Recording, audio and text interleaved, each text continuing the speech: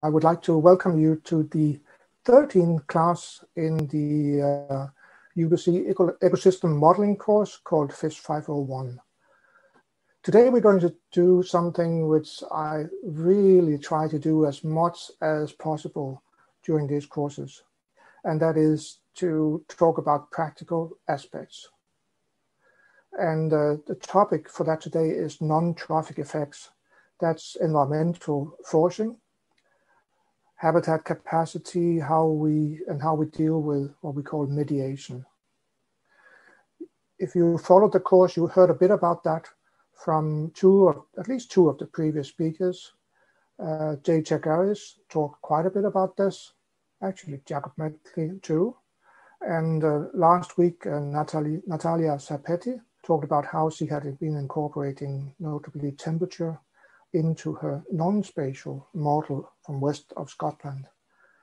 That's what we'll be dealing with today.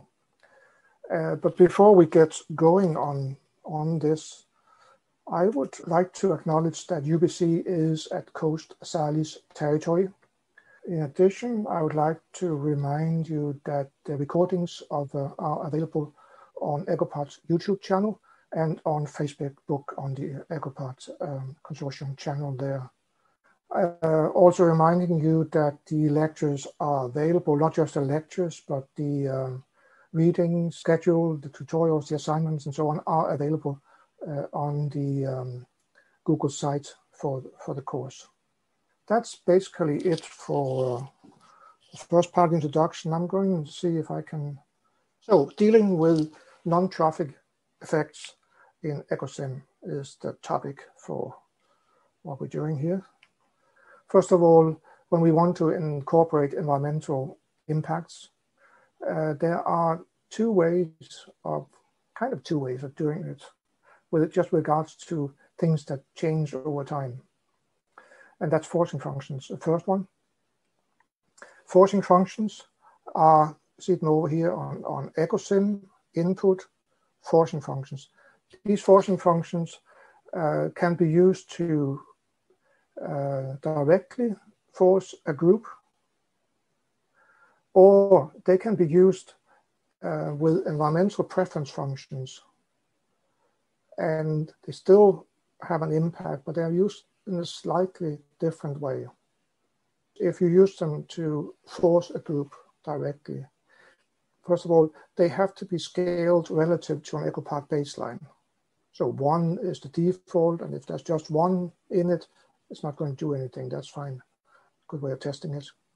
So that's a way of forcing a consumer, a producer, detritus, how it changes over time. That's what we can do with a forcing function. Now, if it is as in the case that Natalia Sapetti talked about last week, a temperature, then we can also read that in as an environmental response. It's still a forcing function, but now it's scaled differently. It's scaled, if it's temperature, it may be scaled 5, 10, or 15 degrees on the y-axis, not having 1 as the baseline. So that's one really fundamental aspect of whether you read things in as a forcing function or as an environmental response.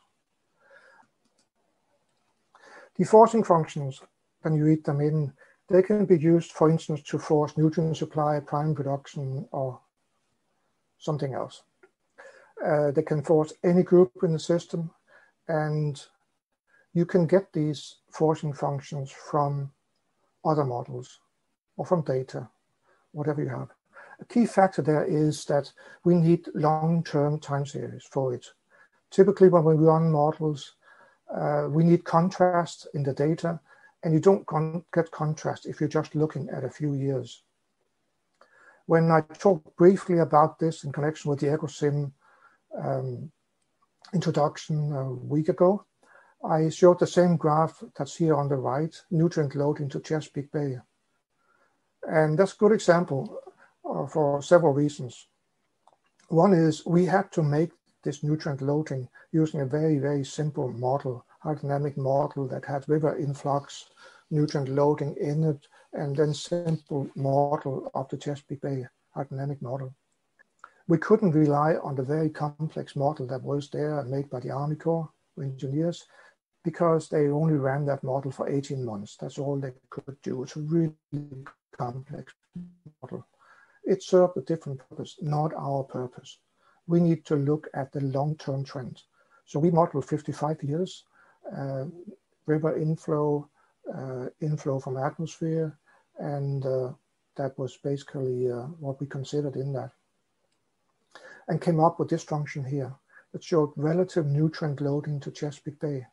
And you can see how when you got into the 80s, because of agricultural runoff, the nutrient loading coming into the bay more than doubled for some years. And when we got up into late 90s, up in the 90s, they started cleaning up, and it fell back again.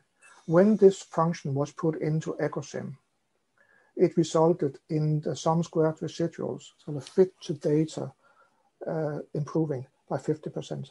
So the sum squared residuals fell 50%, just as a consequence of including this nutrient loading. Nutrient loading changes environmental productivity, has impacts throughout the ecosystems. That's what we typically see. So we can get this in, and if it's a forcing function, you need to scale it so that it has 1 in the first year, your Ecopath baseline, as a rule. It has to be scaled. Or another thing about these forcing functions is, if you have, for instance, a correlation with some thing like the PDO or the North Atlantic Oscillation Index or something else, you cannot expect that they scale the same way.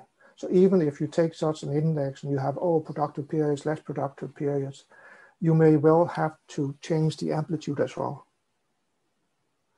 In this case here, not, but it could be that this had a bigger impact or smaller impact. So we might have to scale it so that it didn't go to 3, and as you see here, but only to 1.5 or whatever. And the only way of figuring that out is actually to trying it. Just be aware of it, that when you have a relative series, you have to think about, does it directly reflect what's happening, or do you have to scale it? Could be that warmer temperature has a positive impact, and you don't model that. If you only model that as a forcing function, so you scale it to 1, you may have to reduce the amplitude in it. All right, next, how we implement them. We have this big equation here that you've seen a couple of times, at least by now, for how we model consumption. And modeling consumption is the key to Ecosim. We are describing how organisms change abundance over time, and that's linked to how much they consume, because that consumption is turned into production, and that's what we're really interested in. The production, in turn, impacts the biomass change. So changes in productivity will impact the biomass change. When in this big equation, which there are a number of things happening, look at it. It's a little bit scary. But when it comes to forcing functions, they're not there directly. They impact some of these factors. Now, they can impact, as you can see on the list, their search rate, vulnerability, or arena area, or combinations for consumer. Now, if they impact search rate, now you may remember I talked about the Lotka-Volterra equations, and Coll did too, where we're modeling the consumption of a predator as how many predators are there times how many prey are there times a search rate. It's just a scaling factor that can be used in that situation. And we use it based on how many vulnerable prey there are, but that's where the vulnerability comes in. So we can impact that, which basically means if we have the search rate here, if the forcing function that we multiply on that is bigger than 1, well, then they will be able to eat more. It increases that. For vulnerability, if we're impacting that, it kind of means the same thing, but it also means that we are moving. If we increase the vulnerability, we are saying that this group is further from carrying capacity. That's the impact, or that's how it will work.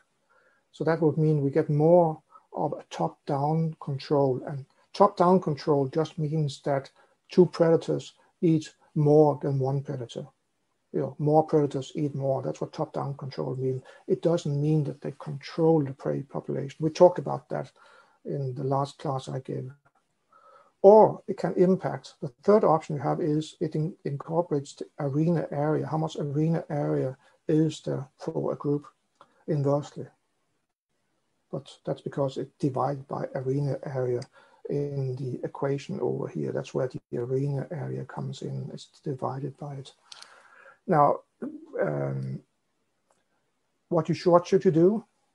The default here is to use forcing functions to impact search rate.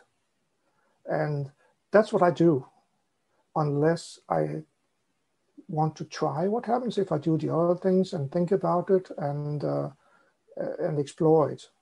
And remember, one of the key things you can do with a quick model like those in quick models like those in EWE modeling framework is you can play with things.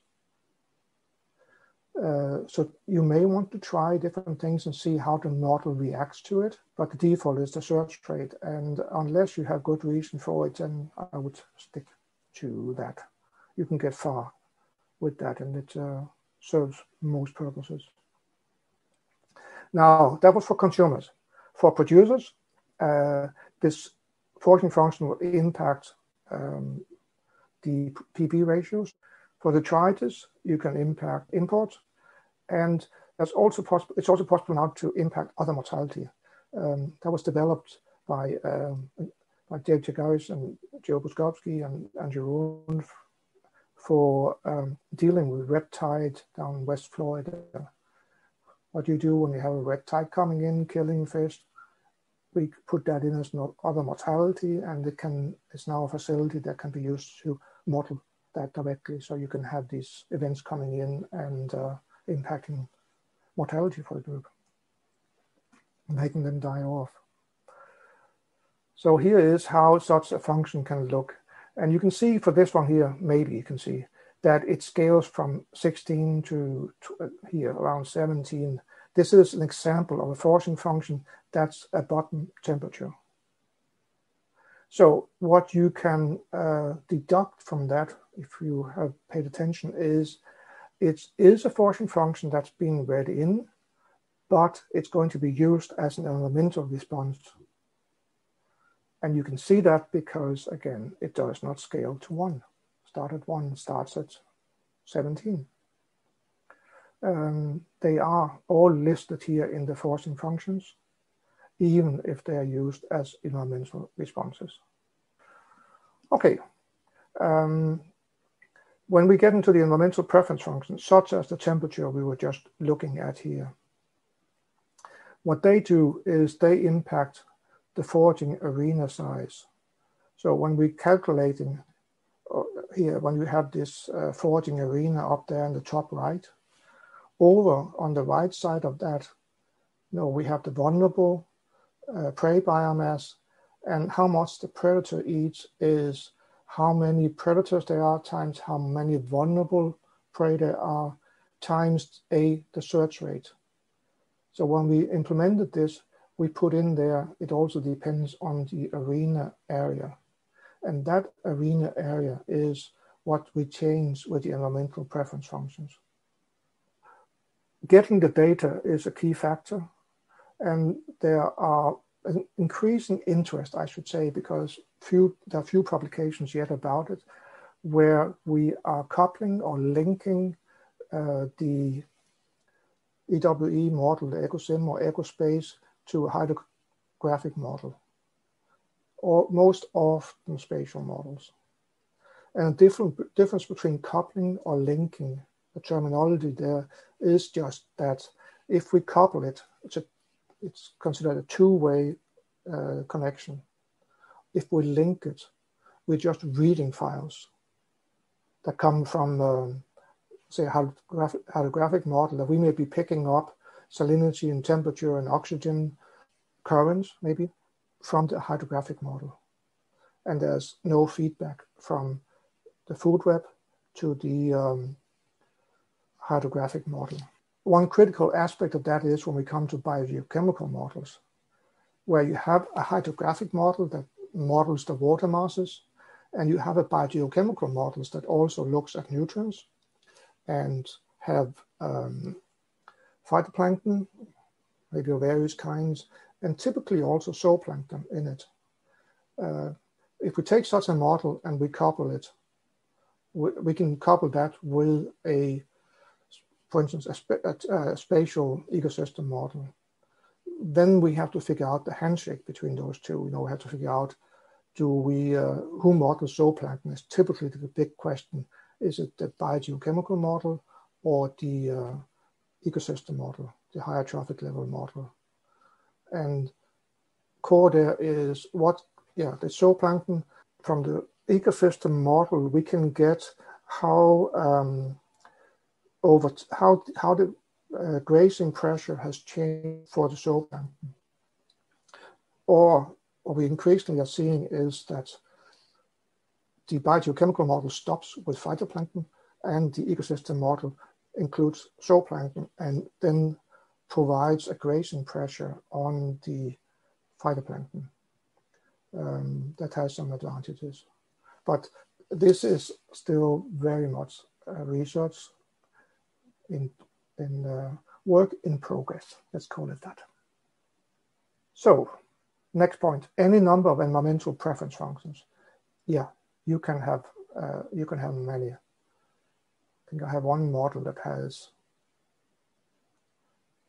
I don't know, 150 maybe, something like that, a spatial model, and it works fine, no problem. Can be used in Ecosim and Ecospace, but it has to be spatial fields in Ecospace. That's pretty much straightforward. If it is Ecospace, the way it works is that for each cell on the map, we look up however many preference functions there are. In this case here, we have 4 preference functions. So for each of those preference functions, we look up what's the value in a given cell. And then we go up on this graph and we translate that into a reaction for the group that it's impacting. And we do that for each of the 4. And then these values that come out of that, we multiply those on top of each other. And it really constrains where on the map that the groups may be occurring.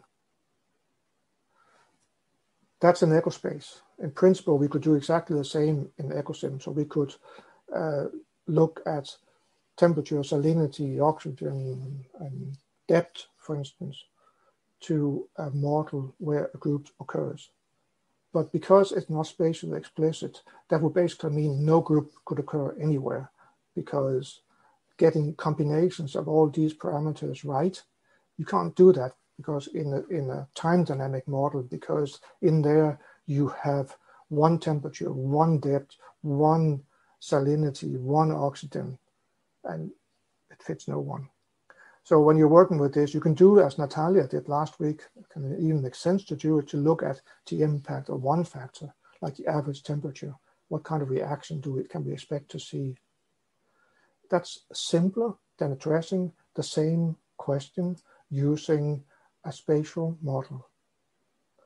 And generally, using a simpler model is preferable. So if you can address it with a simpler model, then try using a simpler model to address it. You can always make things more complicated by going and adding to it and making it spatial, making it more detailed and so on. Start simple and then gradually work your way to the more complicated. That's a preferable way of handling things. So, how do you get them in? When we're talking about the environmental preference functions, and we're going to see this very soon in the tutorial. I'm going to be doing 2 tutorials today. in this case here, we have a temperature preference. So there is a forcing function here for temperature hidden somewhere up in forcing functions. But now we're looking at the environmental responses, and we're defining here a temperature function that looks like you see it here. So up here is the shape with a solid red. And actually you can see there are 10 different environmental response functions in this model here. And over here, where we defined the environmental preference functions, we have added to it temperature down at the x-axis. So when we if it's an Ecosim, if we know how the temperature changes, we will know how to look up here what the implications are on that. Once you define it, you also have to apply it. So first we define it. And you can see over here on the left, environmental responses, and we have apply environmental responses next. That's where we're going here. We're clicking, like in this case here, clicking the relationship between COT and the forcing function T button brings up this menu here, or this pop-up screen. And in this pop-up screen, we can say what function we want to have in there. So in this case here, clicked number 5, temperature cold. I'm clicking here, and the next thing is click the green button here, which will move that function over here. Now in this function here, right now it's an Ecosim. What it does is it looks up the forcing function T button, and it puts the values from there into this histogram. So that gives you right away a reference about indicator of whether you are in the right ballpark. Does this, what you have here, does that make sense? Like if all the values were out here on between 25 and 30 degrees in the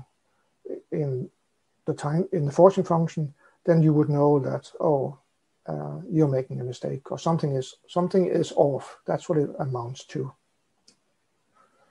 Getting the data, we talked a bit about aqua maps, and they are neat because they basically cover all fish species. And if you go to, and basically also a lot of invertebrates, thanks to sea life base. So this connects to fish life and to fish base and sea life base. We get this information. You can see here in the graph, you can get depth, water temperature. You see reaction to depth, water temperature, salinity, primary production, sea ice, oxygen, bottom oxygen, and distance to land as the ones that, and you can decide which ones you want to extract, and they can be brought straight into Ecospace, for instance. That's about it. Are there any questions about forcing functions before we move on? It's not clear to me what's the difference between a forcing function and environmental response apart from the scaling. There doesn't really need to be any if we're talking Ecosim. We wouldn't need to have the environmental forcing, strictly speaking, in there. Let me give you the history instead. We had forcing functions in Ecosim for a long time, years, and then some years ago, we introduced habitat capacity in Ecospace, and it's very much related to it. So we did all of what was needed to get habitat capacity, and habitat capacity is using the environmental preference functions, and it's using spatial forcing functions. So how the environment changes spatially.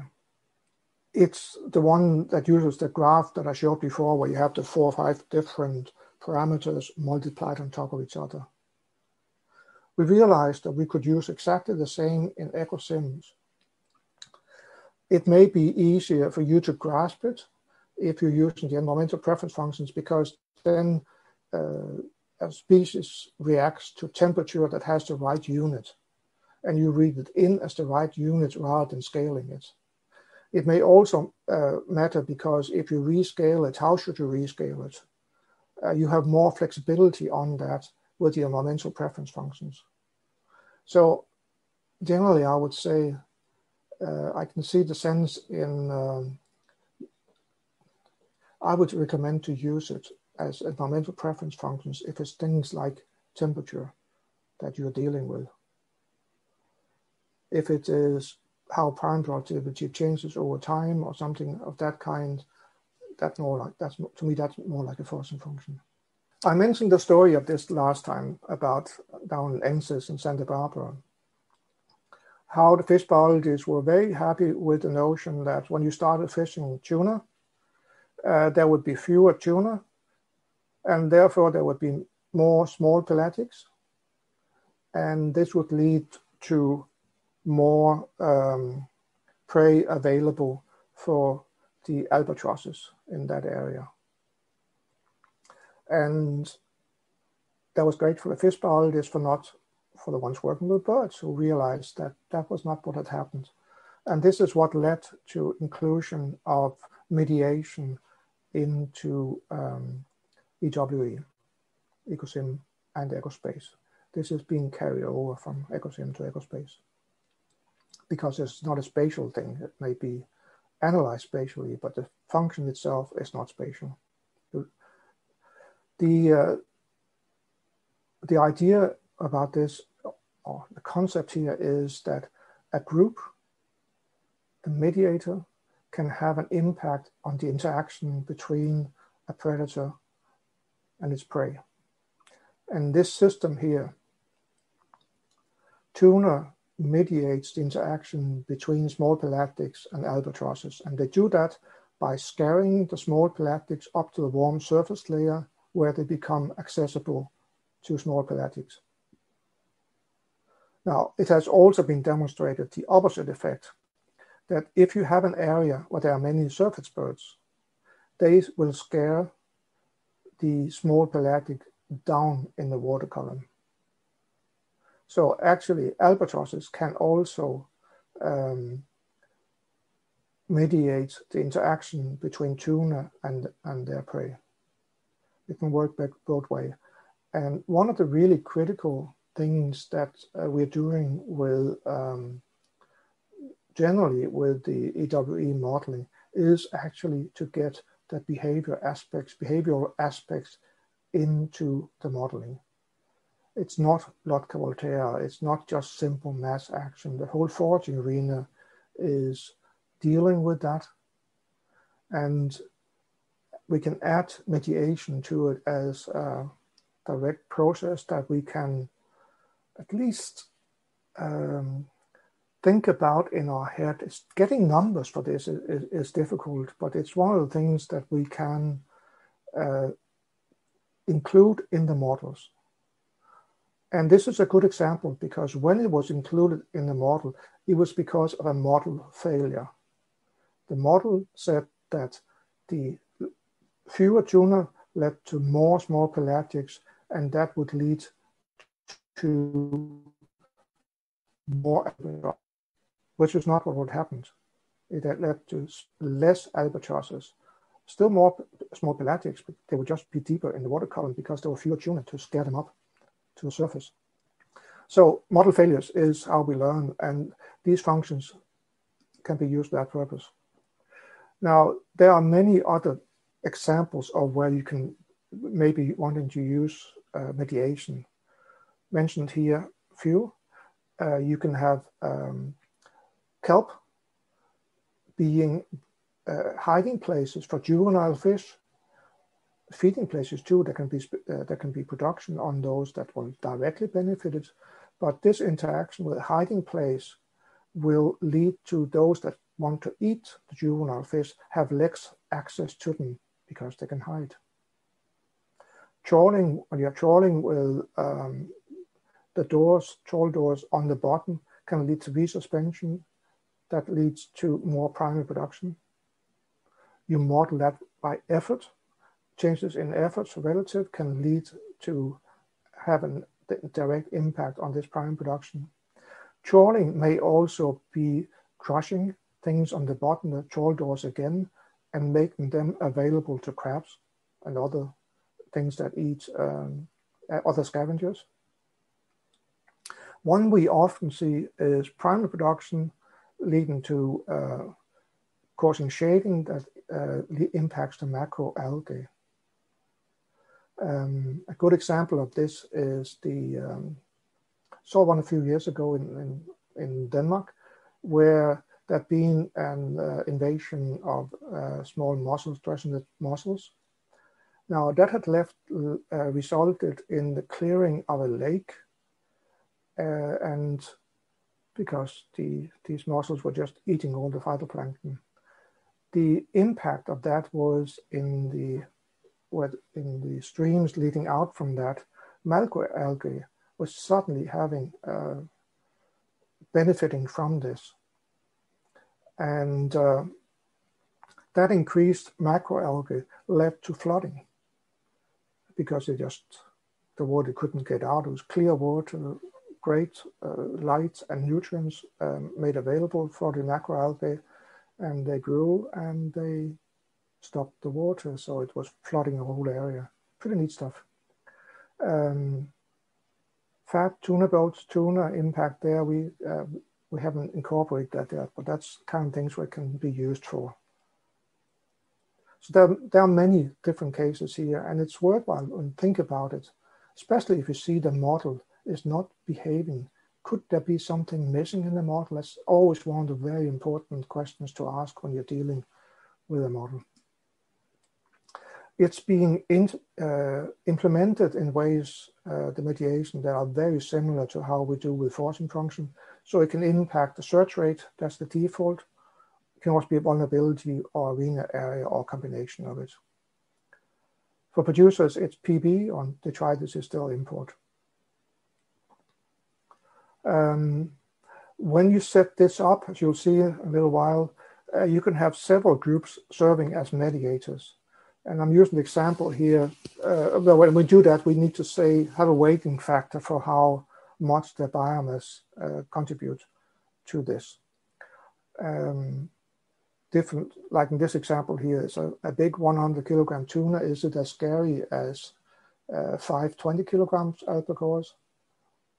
Or if it is, then the weighting factor is the same. Or are 5 20 kilo albacore, are they more scary than 100 kilo tuna? Like it's the number of tuna that matters. Then the weighting factor for albacore should be 5 and 1 for big eye. So that's one thing you have to think about when you implement this. And how you implement it is here. The first thing is to define a shape. And when you open up here in the mediation, actually up there on the first mediation, you can make such a shape here. There are various ways of doing that, including freehand or use a function. And it would be really nice if we could just go out and ask some behavioral ecologists how this shape should be defined. But you probably can't get anyone to do it. So you'll have to try and see what impact does it have on your research question. Tim Essington looked at that, and there's one paper about that for about 10 years ago about the shape of these functions. But yes, they matters, but you will have to try, see what you think is a reasonable relationship and use that. And then you can say, what happens if I change it, the assumptions in it, how much impact does it have? And that's the way we have to work. So we define a shape, and that shape there is, in this case here, you have to specify what's on the axis here. And that's what we do in the next here, where we apply the mediation to a consumer. That's why we go out and we specify. You have to specify. In this case here, it would be. I don't know what this is going to be for, but it's something where when there are few of this group, there's a lot of interaction between whatever predator it is eating whatever prey.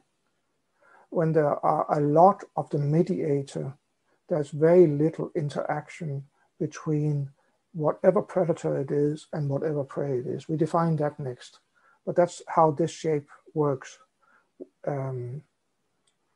So this is the kind of shape that could be used for the tuna. It could say, if there are, no, it's just the opposite. Oh, it's just the opposite. The tuna one would look the other way. It would go, it would be the other way. It would be down here. When there are few tuna, there's little interaction between albatrosses and small pelagics. When there's a lot of tuna, there's going to be a lot of interaction between the albatrosses and the small pelagics. So the other way around. Now you'll notice one more thing here. That's this line that's there. That line, which you can move with your cursor, represents the Ecopath baseline. So for whatever this is, it basically says that if there are fewer of the mediator, because this axis here, x-axis, is the mediator. It's what was before the tuna, or the kelp, the mediator. Fewer of them doesn't really matter, but more of them, that's when you see less interaction between the given predator and the given prey. And you can just move that. If you move it out here instead, it will still have a big impact. But you can be,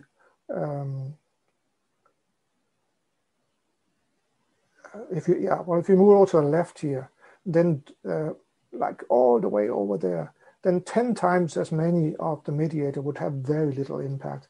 It's only when you get below up to 20 times as many that it would have an impact. So that's the significance of this line, and so you have to be aware of that. So once you define that, once you define the function, once you define the Ecopath baseline, then you can say what's going to be applied to. In this case here, it's going to be what's the mediator? In this case here, seals seems to be the mediator because they're pushed over here. So it's the number of seals that has some kind of impact. And this is the silly example from that we're going to be dealing with in tutorial a little bit later in this class. Here we found when we apply the mediation, the next here, number 4, it's applied to the intersection of macro eating anchovy. So that's got in here, clicked that cell there and bringing up this and moving it over here. So we have applied it to that in this case here. We'll talk more about that when we get to the tutorial pretty soon.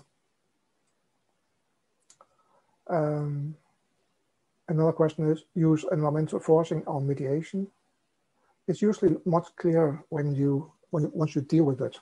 Temperature, salinity, oxygen, pH, and so on, that's environmental forcing. Light is typically mediation. Noise and shipping and seismic exploration. If it impacts the feeding, as you see in the example next, then it's mediation. If it impacts the production directly, it's a forcing. So you have to think about it, and there may be different ways of doing things, but it's flexible. That's what it boils down to. Last slide here. This is work that, I can't remember her first name, did for, was just a master project in Open.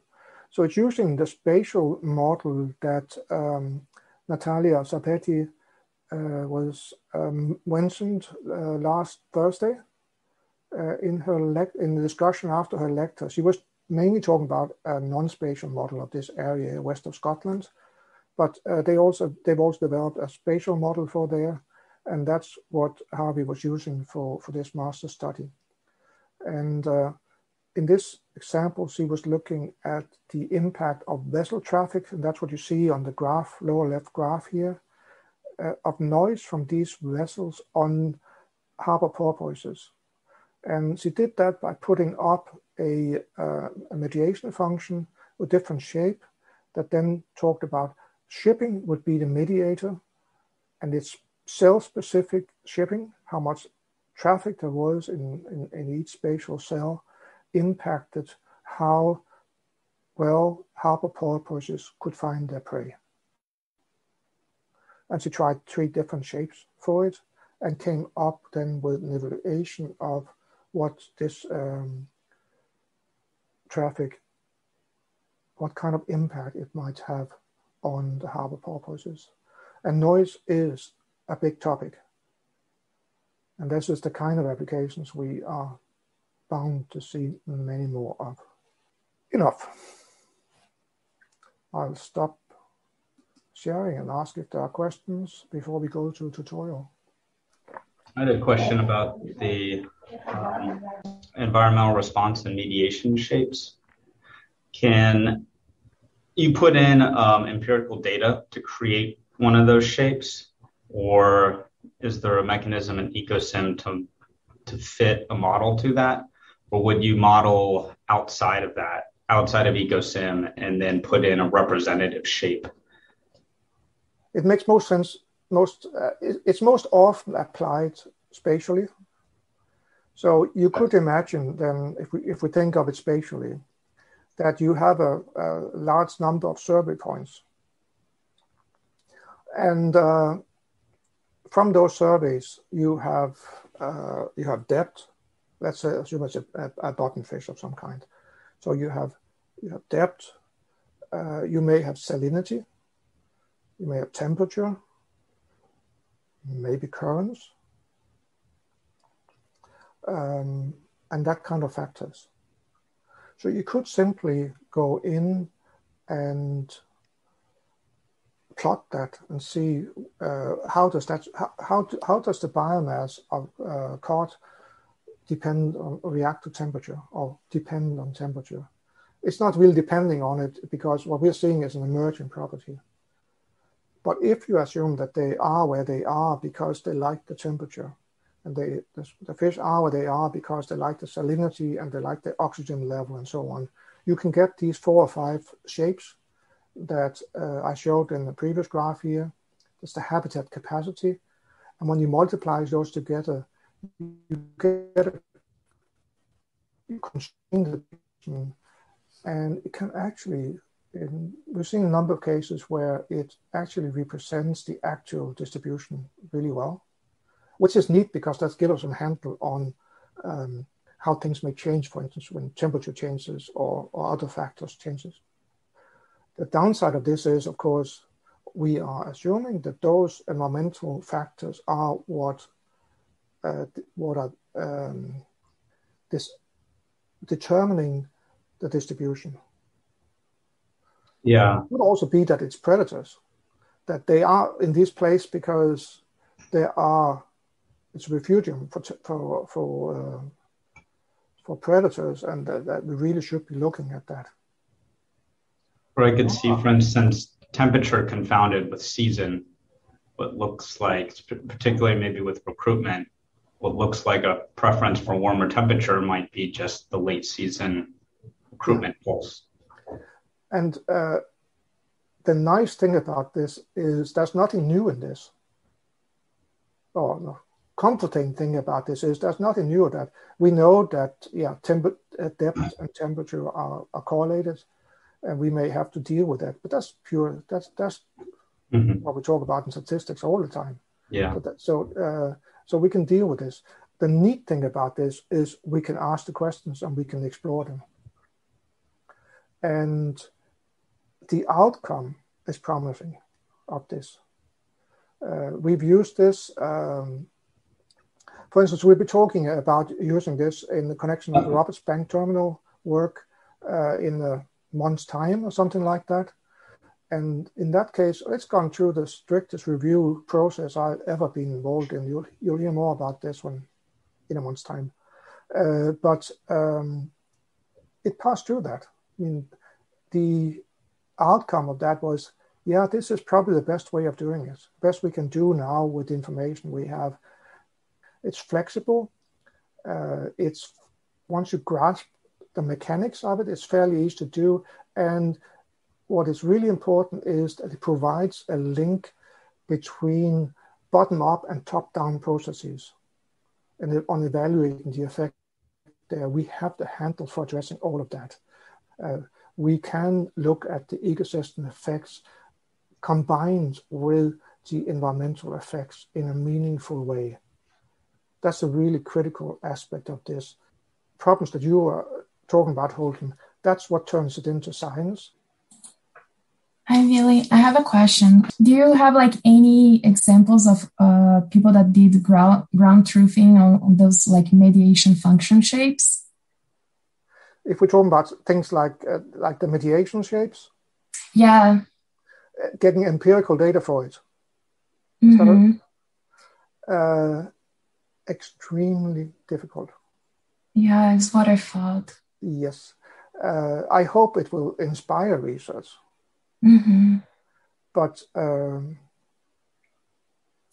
no, and in many cases we have an idea about these mechanisms. I'm sure we've all heard in ecology that kelp serves as a refugia for juveniles. Mangrove, exactly the same. Now, how do you can get that in? Of course, if it's clear if it really is in a spatial model and you have mangrove, then the predators and the predators don't get into the mangroves. Of course, that you don't even need mediation in that case. But what happens if you cut down the mangrove, they disappear from you? Then you will see you can have that with mediation. You don't have to change the habitat. It's just the biomass of mangrove goes down, and then. But getting the shape for that, you have to try it out. But the mechanism, that's what I'm trying to say. The mechanisms are something we often know about, that there are these mechanisms, and we've known that for a long time. But here we are actually modeling it. What are the implications of that? And I think that's really that's neat that we're doing that. So I'm happy with us reaching that level and use every opportunity to then talk to people about can you help us get some empirical information about this? So Pierre, that's kind of where you're going with this. That's what we should do. And anything that helps the communication between people, researchers in different silos, I think it's a fantastic thing. Marta? Yeah, I would like to add that, for example, there is cases like when you recover or restore habitat-forming species, as what Billy was saying, corals, kelp, seagrasses, that you all of a sudden see that you are missing some important ecological roles that these species are playing. And it's when you build these models and you have those species there that you realize that something is missing, and it's when you bring these effects in. Because if you think about the role that they play, just with the prey-predation relationships, the ecological interactions that you include with prey-predation relationships are not enough. So that's a good reason to include them. And that's a really good point. And I mentioned before the Roberts Bank work where we had seagrass, and we also would, in that case, we would also have mediation. That seagrass have a they serve as mediators and serve as hiding places. Now, we did not build that into the model, but we were aware of it. So instead, we talked about in the discussions about this, that effect was not in, and therefore that the better conditions that we saw for seagrasses in this area would have had an effect that we didn't incorporate. So we're kind of conservative by not incorporating it and not having to explain everything about it in this review process. But just being aware of this, even if you don't put it in the model, is something that's worth discussing and considering. It's a process. You don't need to do everything, but knowing about that it's possible and what the implications would be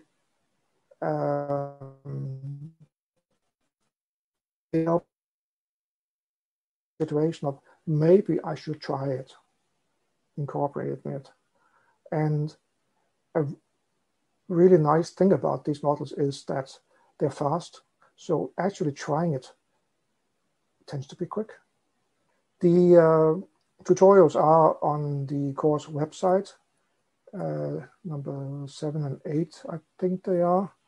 And we will go there, and there we have incorporating environmental forcing. So we are going to do a temperature button, T button function, and we are going to see with what happens in Anchovy Bay when we use that function. So let's see if we can figure that out. One more thing I could close. There we are, virtual box. I want a really simple model, so I'm going to check which one to open here. Anchovy Bay tutorial, that sounds great. This is the a very simple model that I constructed in the tutorial, so it doesn't have much in it. So we have Anchovy Bay. We're going to go to Ecosim. We're going to be working on,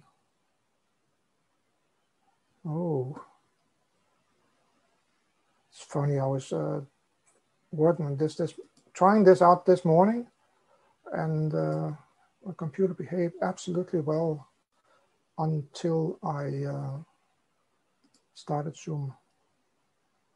Oh, what's happening now?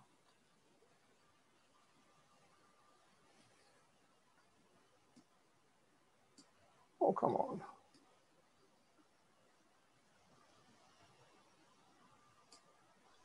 It's working, Billy. Can you see anything? Yeah. Yeah, it's, I have some strange issues. I just opened Ecosim, and I'll do what I always do when I get into Ecosim. I run it. I just want to see if it's behaving. It's doing quite a lot here. I probably have some things happening with regards to the fleets. Yeah, I have trawler effort going up quite a lot. Let's read in the time series.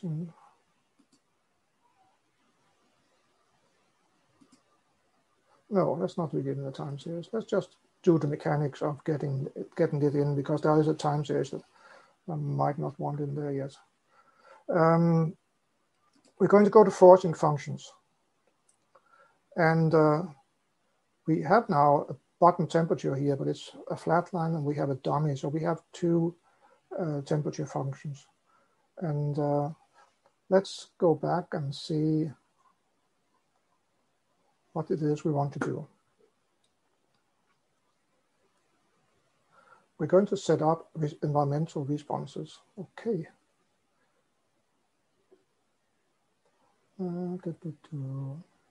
Yeah. Ecosim input environmental responses. Ecosim input environmental responses. Okay, we have one here. We can start. I could go values. So here we can actually copy them in whatever it is. That's what it's for. I can't remember what to call it. I just changed the name of it.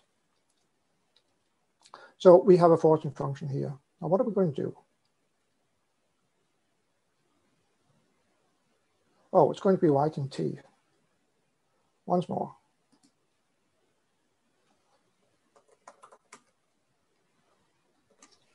Leigh, there's a couple of questions in the chat regarding the CSV file. I wasn't able to find the CSV file with the bottom T. And then. Oh, no. It's a different word. I have so many versions of it, and it was missing in the one I put up. I will.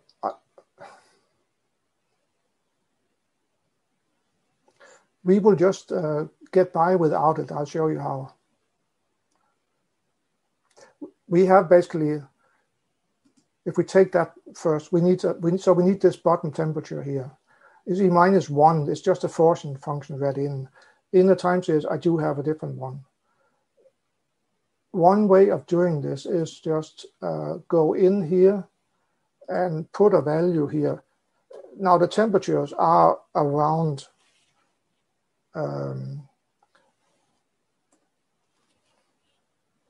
14 degrees or something like that. Oh, so I just, I can reset it, try it once more. I'm moving too fast. We don't want to have something that scales to 1. We want to have something that has a value around 10, 15 degrees. That's the temperature range. We can get there by just doing like this and then get up to 14. To make it quick, I'm going to values here instead. And in here, in the values, oops, doesn't work. I go values and I click values. It brings up this interface. And I'll just go and I'll put in a value somewhere here of 14. Once more. 14, just for the scaling of it. And now I have my bottom temperature defined. This is what was in the CSV file. Shape, don't worry about it. It's just something that changes over time. Little bit of contrast is great. So now we have a bottom temperature file, the one that was supposed to be in the CSV file. Could look something like this. The shape is not important, but keep it between the 10 and 15, 18 degrees or something like that. That's the range we're talking about. So we have that now. And we're going to go to environmental responses. So in here, we want to change the shape. And what's suggested in the user guide is that we use a trapezoid here. That's what we get from Aquamaps, for instance. If they're the right or not is something we have to explore, and we need much more information about that. We heard more about that we heard about that last Thursday. But for this here, I'll just use this.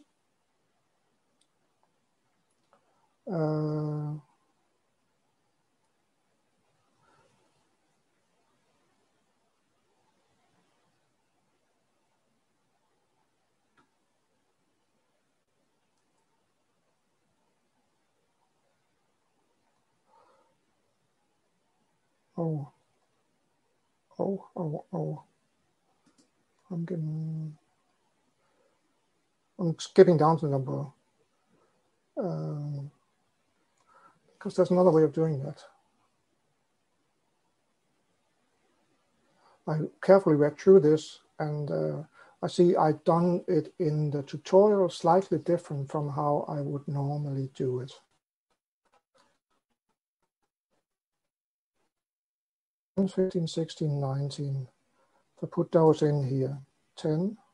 Sorry for this, going to be a little bit confusing. I'm not doing it exactly as in the tutorial. Now I put in those ones. So I go environmental responses. I take this trapezoid and I put in 10, 15, 16, and 19. That's my shapes. And then I get this shape here. Next thing. I can't see all of it. I define the shape here. That's the shape I want. I put in here, if you see, look at the bottom, 10, 15, 16, and 19 as the temperatures for that defines this shape here. So next thing after this is to define the response here on this shape, on this form here. This is where we can go in and we can then say it's whiting and its bottom temperature. We want to apply it to that. So I click whiting, I click bottom temperature, and I click the little green arrow here. And now you see whiting has been assigned to the bottom temperature. So this is the functional group that's been applied to bottom temperature that is going to be used for that. On the plot down here in the lower right corner, you can see in the histogram, you can see the values from the time series, the forcing function, not time series, the forcing function we sketched a few minutes ago. So they are here. And the trapezoid shape then defines what it is we have for defined for whiting. So we are seeing in this one here that we are at the lower to optimum range with temperature here. Now I have a sense that I have to click for OK down there, but we have a scaling issue. Let me try it, if that is okay. It probably was okay. We can check that by going into apply environmental foraging here.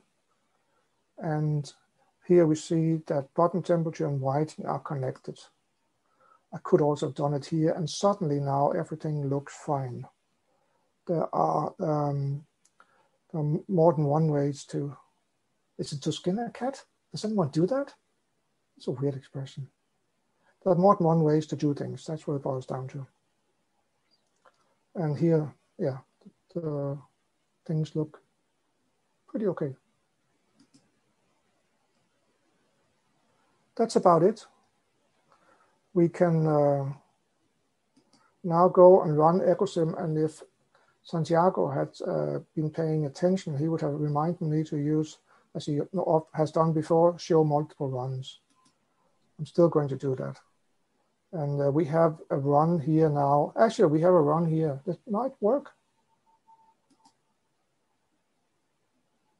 See what happens. Whoops. We have the two runs. It actually worked. It's whiting we want to look at. And we can see in run 1 and run 2. Big difference. So this is what comes from incorporating this environmental productivity. I made it a little bit confusing by not doing it exactly as in the tutorial. That's because I don't look in the tutorial when I'm doing it. The steps involved to repeat it are, you need to have a time series with your forcing function. And you can get that from whatever source is there, or you can even go in and you can say, well, we are modeling this period here. Oh, I'm losing my mouse. Oh, it's starting doing random things. Oh boy.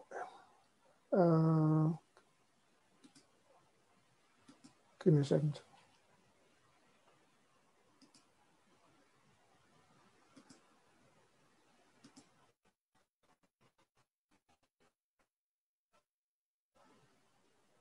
That's better.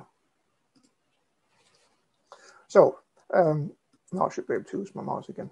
We could even go in and say, well, what if temperature are going to be increasing in the next 20 years by this much, or the next 100 years, or whatever you want to run it, whether you can always go into Ecosim parameters and change the number of runs. What kind of impact would such an, that was not enough there, increase of 2 degrees have on whiting? go back and run it, even without data. And now on 1.3, writing, we're getting this shape here with this function here that I just sketched. So you can do it this way. You can sketch it if you don't have data and explore it. You can explore the impact of different shapes and so on. But of course, it's nice to use things like, if you use Aquamaps, for instance, you can say, I'm using Aquamaps, and it comes from there, and treat it as if it was good data, and then see what are the implications of that. Then you can always say, what if things aren't like in Aquamaps, and add to it. It's flexible, and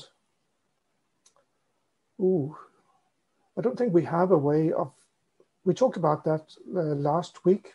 Jerome talked about what if we could read in different forms.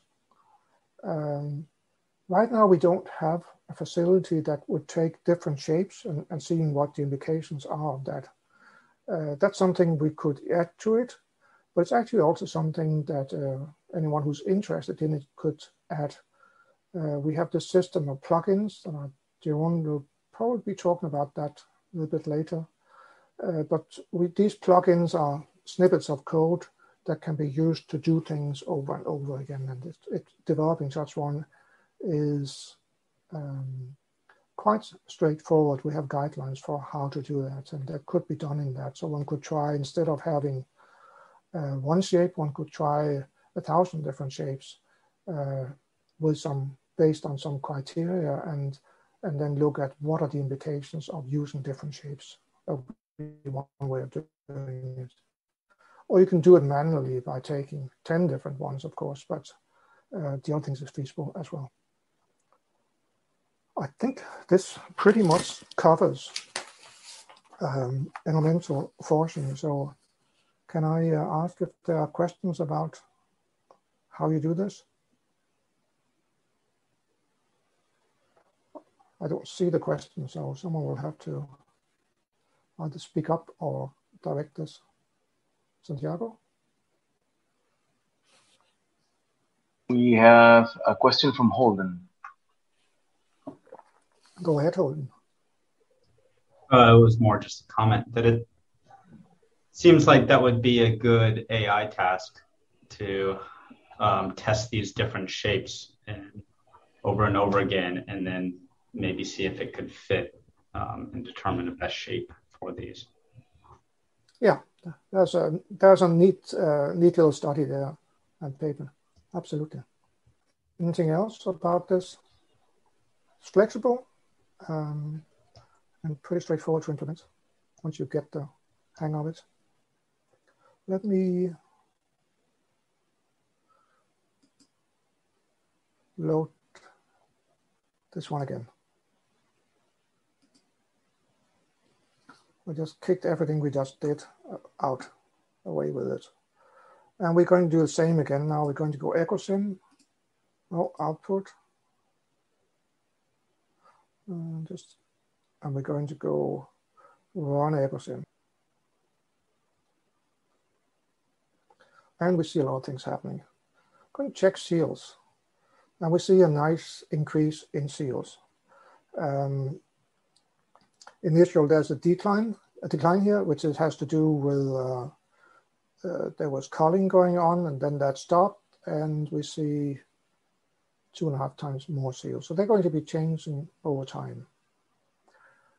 The real silly thing that I was showing in the presentation about mediation, and which I'm going to be implementing now, is that what if seal impacts the access for the access to anchovy by macro? And it's a little bit silly. It's not a good example in the sense that you would have to imagine, imagination is great, that seals hang around the anchovy schools and somehow protect them from macro. Okay. It's difficult to imagine that, so it's not the best example, but that's the one I chose for this tutorial. So let's see what we do. We go Ecosim, We go input, we find mediation. Nothing. Okay. That means we go down and we add down here a function like that. So now we have a function. Next, we want to shape it. So we go up here to the top to change shape. Almost there. I use this thing because that slows me down. And now we have this function, this form popping up where we can choose how we want the shape to look. Choose it because no one can really tell us. Now what we had was that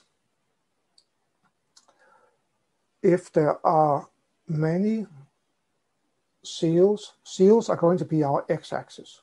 If there are many seals, there's going to be little interaction. So we could do a sigmoid. It's the wrong way. This here means lots of seals, lots of interaction between the predator and its prey. So we have to figure out how to turn this one around. Let's try 1, 0. That's more like it. We can try different things and so on. It's not really important. The main thing is we are getting a shape this way. And we say, okay. So now we have a shape up here. The x-axis is going to be seals, but the model doesn't know it yet.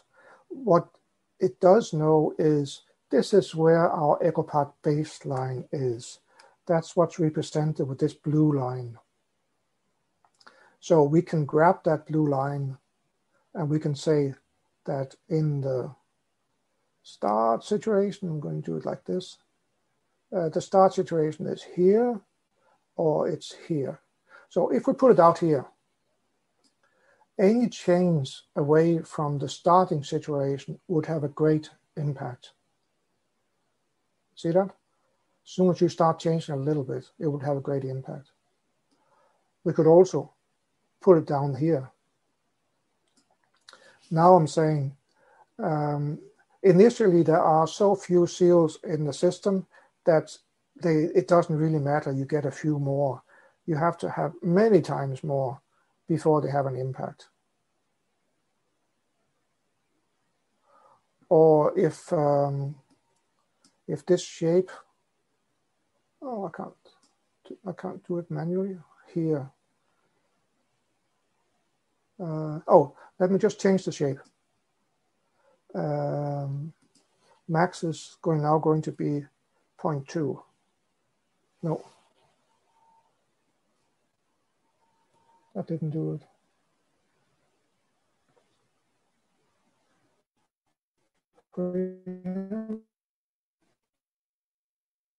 That is a way of doing that.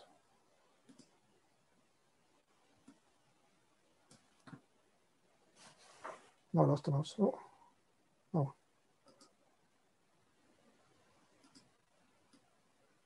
Oh, come on.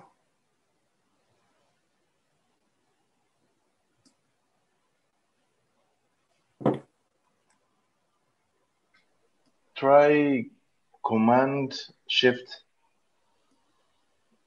to recapture the mouse. Yeah.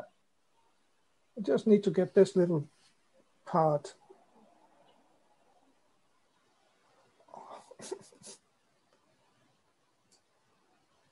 It's really weird when these things work absolutely fine until we have a call like this with Zoom. What I want to show was if I do like this, then it's going to say more seals doesn't matter. It's only less seals that matters. You have that flexibility, and there's a lot of different shapes that can be used for this. Let's put it somewhere where we're going to see a reaction. We're going to see quite a big increase in seals. So we can put it somewhere here where we see, right away, there's going to be an impact. I could make it go all the way down, but that might be too far. Doesn't really matter. Now we put this in. So we defined the shape, we defined where Ecopath baseline is, or Ecosim baseline. The Ecosim baseline is what's in Ecopath. It corresponds to this. So the next thing we have to do now is to define the mediating groups and fleets. It can be fleets as well, it can be effort that has an impact. So we click down there and we get this screen. And here we are looking for our mediator, which is seals. So I click seals. We have an arrow to the right, which is not green this time, and it goes over there. If I had said that, okay, whales are also part of this, I would get this. It's represent the biomasses in of whales and seals. So whales have a bigger start biomass than seals. But if I put in here different weights, saying, oh, but seals are much more scary than whales, right? If you are a macro, then suddenly I put 10 there, and now you see seals dominate down here. So this pie chart just represents the biomass of the mediator groups, mediators times the weight factor, and that produces this outcome here. So you can have several mediating groups, but we don't want whales. I'm going to remove those. Doesn't really matter what the relative weight is, but for simplicity, let's use one. So now I've defined that seals are the mediator, and that shows up here. First couple of steps are done. What's remaining now is to go into apply mediation consumer and then find the interaction or interactions that are of interest. In our case, it's macro, interaction between macro as a predator up there with anchovy down there. I click there, and this shows up, this form here. We have one mediating shape, which I should have renamed as we did for the temperature. Click that, and it moves over to the right. So now it's applied. And it's applied to search rate by default. You cannot do vulnerability. You can do arena area. You can do combination of vulnerability and arena area. You have to consider what you think is the proper one. There is no correct way of doing this. You can test it. You can, if you test it, but no, I was thinking of if it's a paper, but you can try things. The default is search rate because that's the one that's easiest to understand and it makes some sense. But you have options. Okay. We'll apply it. So you have mediation function 1 is now to apply to the interaction between macro and anchovy. So let's run it. Multiple runs. Yes, I remember it. Fantastic. And we run again.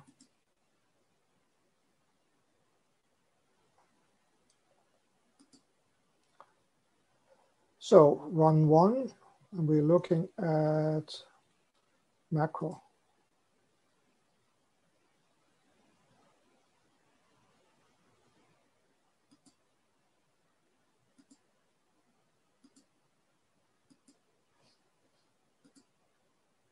No, don't want all.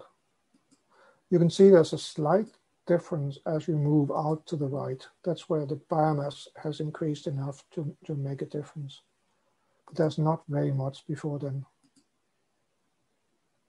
Interesting. What about anchovy? Does it have any impact there? 1? Oh, yeah. the reaction of macro decreasing leads to an increase in anchovy. They are being protected. We could go back then and say, oh, that's when it looks like this.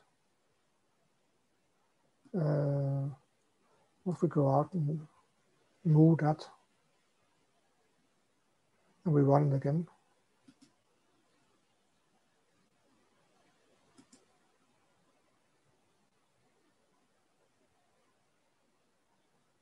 Macro. 1, 2, 3. So you see a much bigger response.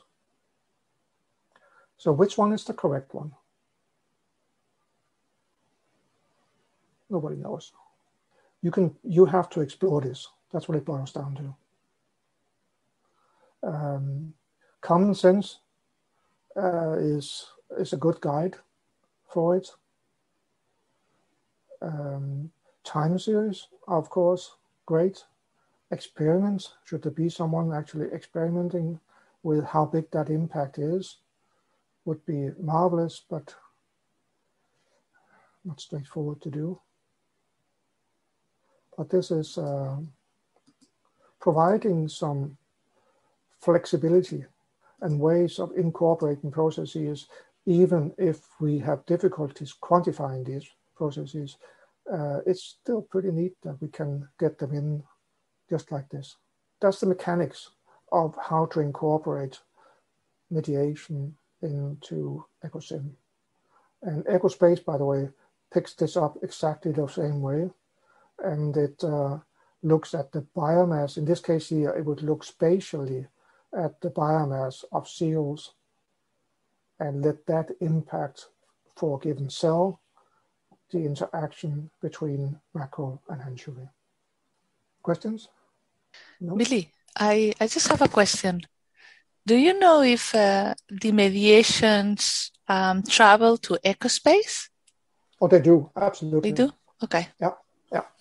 They're not spatial, so they depend on the biomass by cell. And that's something we know. So because Yeah. No, because the forcing functions, they don't, right?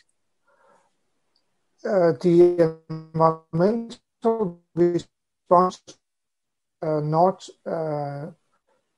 if you put in, like here, if you put in this bottom temperature that we had before, it would not be moved over, because if we moved it over and made it, how are we going to spatialize it? We've had the question for primer production. Oh, primer production is higher, but everywhere, they have to be spatial, these kind of environmental parameters. So forcing functions, no, they don't move over. You have to use a temporal spatial framework to read them in, or you have to use, you can do it in Ecospace, just having maps with temperature, but then they don't change over time. A flat temperature like Natalia had for west of Scotland in her paper and presentation last week, we don't know how to move that over to Ecospace. So you'll have to tell Ecospace how to do that. Billy, we have a question from Holden. For the environmental response, you said that the user guide suggests the trapezoid shape.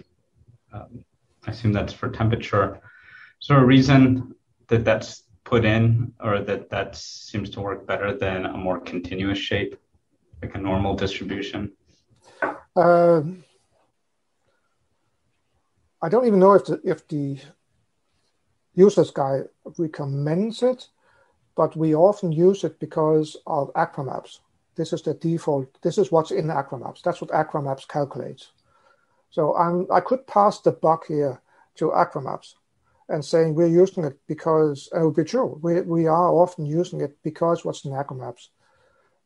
It was part of our discussion with Natalia last week, where I think the default is you use the 10 and 90% percentile in those trapezoids. And I don't know if there's any good arguments for that.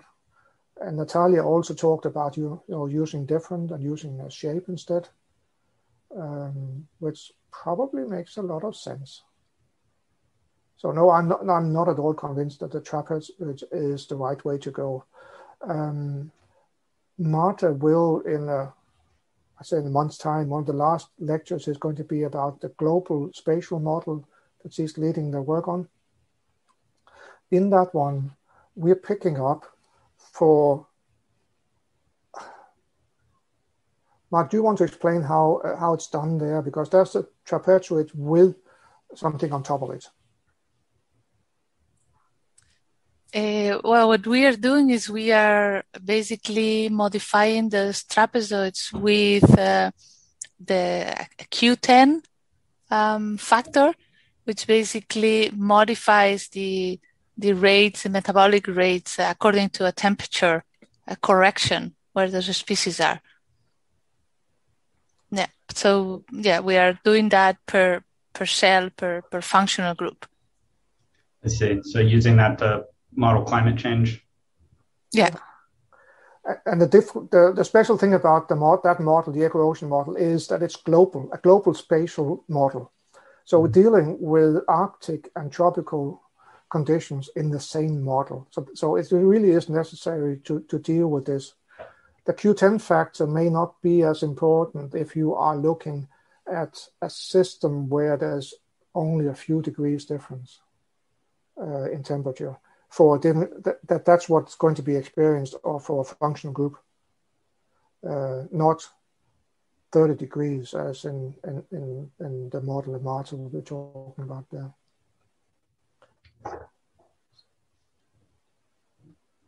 Yeah, there is no correct way of doing it. We don't know. Well, maybe there is a correct way, but we don't know what that is. So we need more work on this. So retrospective analysis are part of what needs to be done, not just projecting climate change, but really looking at what can we see has happened over the last 50, 100 years.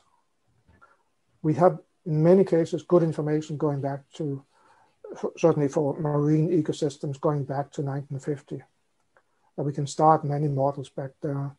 In many systems, it was the 60s, 70s that saw the big change, but 50 is often a good starting point. And certainly if we're looking for climate studies, starting a model in 2020 and using that model to project forward is not very credible because you can't see how that model has behaved.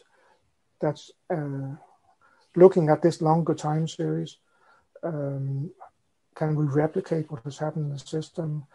Gives us, in that process, when we're trying to replicate that, we have to tweak these functions. And maybe we get to hopefully we get into a better representation when we do that. Going back to the beginning of the lecture, about connecting or bringing data from another model. And I'm going to do that. And I have I guess, two options. Just bringing nutrients, temperatures into Ecosim, or already the phytoplankton biomass, which is preferable. Either works. You can use nutrients, and the one thing that is interesting. That's one interesting thing in Ecosim. Let me share my screen. When you go into Ecosim, you have something here about base proportion of free nutrients. And by default it's 1, which means there's lots of free nutrients in the ecosystem. Now, if you're working with a nutrient loading forcing function, you can put that in here. So we could make one of these a a nutrient loading forcing function, which would then be impacting the primary production. Nutrients is often limited in ecosystems, and in biogeochemical models, they do this whole calculation of what happens to nutrients and what implication it has for phytoplankton and maybe zooplankton. And it's based on the nutrients that the model sees. That means the upwelling, the interaction, the wind-driven processes are important for it. Ecosim can do some of the same, not the water mixing and all of that. It has to get that from the other model. Making it simple, it doesn't deal with that. What it does know about is how much nutrients there are in, let me show you where the nutrients are. There are nutrients in here, in the biomasses. There's a lot of nutrients in here in an ecosystem. A whale is full of nutrients, and so are all the other ones. And they come back into the system as well. So that's the advantage of using this model. That we can, the limitation is impacted what's up in that part of the ecosystem. It's not something you normally hear about, but that is the case. So we can get that angle into the analysis here. We won't get all the processes and what's happening there. And to me, this is another good reason of getting these different models to talk together, to explore this kind of questions too. How important is this? Well, when we run the model here, it really matters what assumption you put in there for the base proportion of free nutrients. And it's possible to calculate that, how much nutrients there are in all the organisms. It's not trivial. It's trivial to calculate, but the effect of this is not trivial. It's not, insignificant is the word I should have used instead of trivial. It is a significant amount of nutrients that tied in living organisms in an ecosystem. So that's what you can get in here. But the downside is you don't get all the water masses. So communication is great. Another aspect of this is, if you have a biogeochemical model, should you include zooplankton? Who should deal with zooplankton? I remember discussing this with a few years ago with Jon Bruggemann, who is behind a lot of biogeochemical models of different kinds, and he's also the creator of something called FABM, F-A-B-M,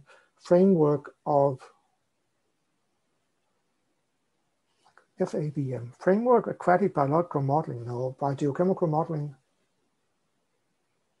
It's a framework really neat for taking hydrodynamic models and biogeochemical models of different kinds and getting them to talk together. How do you get all these models to talk together? And we were then adding EWE to that system there some years ago and worked on aspects of it, not for the general FABM, but for an application.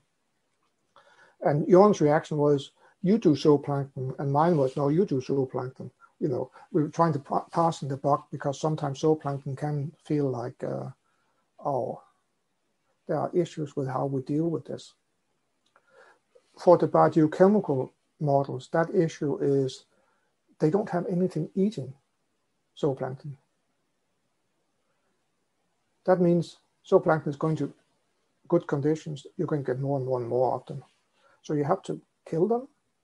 And they put in a closure term that's called, which is basically you square the biomass or triple or some exponent on the biomass to kill them off, get rid of them. We can do better than that.